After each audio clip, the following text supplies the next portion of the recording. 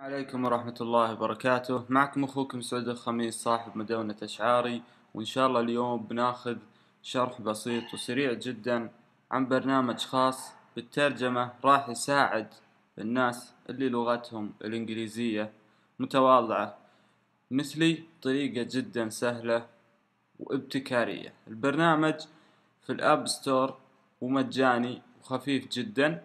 أول ما تحمل البرنامج راح تحصل أيقونته هنا. أول ما تضغط البرنامج راح يطلع لك فوق هنا.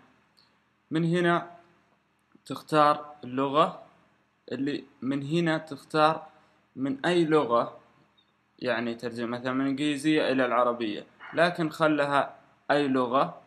وتحت هنا تختار تحدد، أنا حاط العربية. ونروح للبريفينسز نقول له ستارت ات لوجينج، اللي هو يبدأ مع الإقلاع، مع إقلاع الجهاز، وهنا تسكير الجهاز. طيب كيف عملية البرنامج؟ تدخل على أي موقع، مثلا خلونا نصغر الشاشة، ندخل على أي موقع، مثلا موقع أبل. أول ما ندخل على موقع أبل نروح لأي مكان. مثلا المشكلة أبل ما لها مكان تقدر تنسخه. في الماك أكيد في مكان تنسخ أي نص. اللي عليك تسوي إنك تنسخ أي نص. مثلا هذا النص تسحبه فوق للأيقونة.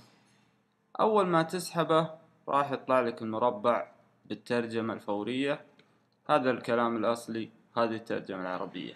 إن شاء الله يكون مفيد للجميع زي ما أفادني، ويلا يعطيكم العافية.